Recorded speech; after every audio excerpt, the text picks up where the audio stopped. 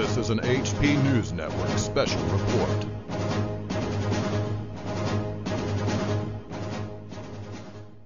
Okay, YouTubers and anti-nuke activists, this is Hatrick Penry, and this is day one of the Dog and Pony Show with TEPCO as they attempt to convince us that they're pulling fuel rods from the Unit 4 spent fuel pool. And why do I say that? Because there's these FOIA documents, Freedom of Information Act documents, that paint a completely different picture of a catastrophic damage to Unit 4, walls blown out, cracks in the pool, inventory, water inventory lost, a Zerk fire, melt on the floor. These are from the Freedom of Information Act documents pertaining to Fukushima, and it paints a completely different picture. In fact, that's why many of us are scratching our heads and say, well, what are you talking about? You're unloading from spent fuel pool number 4. That's impossible. I mean, if you are, it would just be a few of the fresh assemblies that had never been used before. But the non-checkerboarded fuel that was packed tightly, okay, and they didn't space the hot ones out with cool ones in between, it lost all the water, they got extremely hot, they burst into fire, they have a zirconium cladding fire, and there was a major catastrophe to the spent fuel at Unit 4. In fact, they discussed pouring sand in a lead slurry. It was that bad. There's actually a discussion. Where did this information come from? Directly from TEPCO. John Monagher and others were embedded directly with TEPCO as events, not as they happened, but not very long afterwards, they had a team on the ground there, and TEPCO was giving them this and asking them, hey, should we pour sand in here with lead? What do you guys think? Yeah, that's what they were asking the NRC. Help us out. Should we pour a sand and lead slurry into the spent fuel pool number 4? And even number 3 they're asking that about. Okay, so understand that what this massive group of mainstream media outlets and mainstream alternative outlets that I've been clear for a long time is under establishment control, they are perpetuating a hoax. What is the hoax? That the worst of the worst did not happen in Unit 4, and it's going to be dangerous, but they're going to try to get the fuel out. Okay, because the option is being honest with the American public and the world and Japan and Tokyo that what really did happen in Unit 4. And in these documents, again, don't take it from me. They're free and available to the public, and you should look through them, because I tell you, in just an hour or two of searching through the FOIA documents, you can put together your own article on Unit 4 easily. And a little bit more than that on Unit 3. It's a little less information on Unit 3, but you still really could. I mean, so don't wait on me to write on Unit 3 that it lost water inventory too. I have evidence on that as well. You do it. Help us out. We need a lot of help. Okay, so the hoax is to convince you they're going to do this, but how are they going to pull this off? They're going to show you generic footage. They're never going to walk a film crew, even though they say the radiation levels have dropped and it's not that bad. They're never going to walk a film crew down Unit 1, 2, and 3, showing us a newspaper with current events and a date on it, proving the date, and then walk up the platform into Unit 4 and show us the condition of the spent fuel pool, show us the operation. They could have already done this.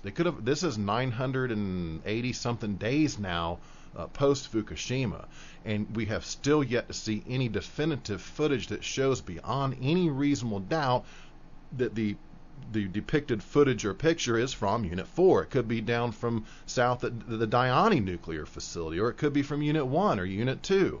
So keep that in mind. They have yet, and this is in and of itself very suspicious, they've been unable to provide any consistent footage proving the condition of the fuel in Unit 4 as they claim it to be. So today there's a BBC article, a bunch of articles coming out. The first day was successful. They got some fuel out. And TEPCO, thanks to Maureen, I have a link I'll give you to TEPCO, has a report out, and they have some pictures you can look at. I want you to examine these pictures, and again, note, there's nothing to identify definitively that the pictures, when these pictures were taken, that I can find, or that they were from Unit 4 spent fuel pool.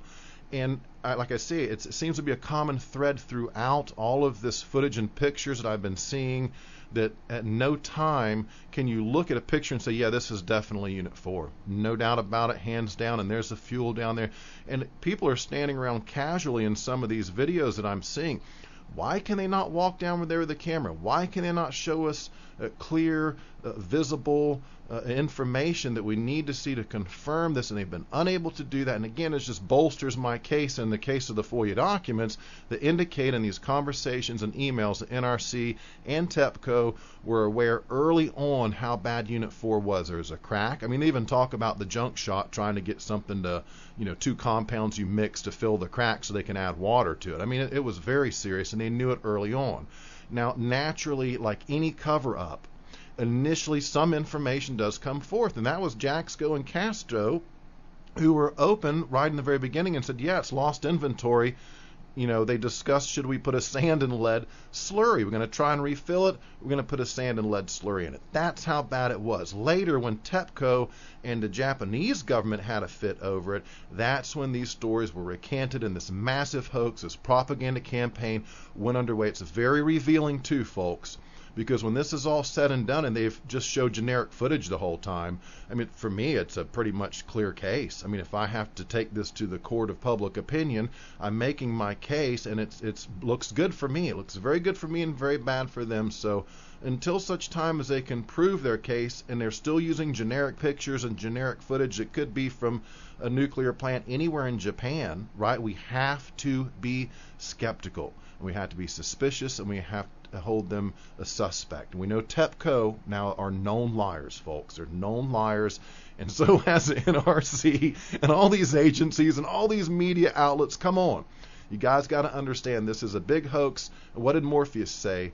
That the Matrix is a world that pulled over your eyes to blind you from the real world, right? It's the illusion pulled over your eyes to blind you from the real world. I'm butchering his quote. I'll include it in this video. I apologize for that, but that's a perfect quote to end this video on. So I'll link to the TEPCO report. You can look at that. You can examine the TEPCO pictures today. Again, generic pictures. Good luck finding anything to prove beyond any doubt to me that that is Unit 4. And again, I say they couldn't say anything else. Would you expect them to be honest and say, hey, Tokyo, you got 48 hours. You guys need to ride out, right? Hey, I'm just keeping it real, all right? Patrick Penry, appreciate you joining me for this short video.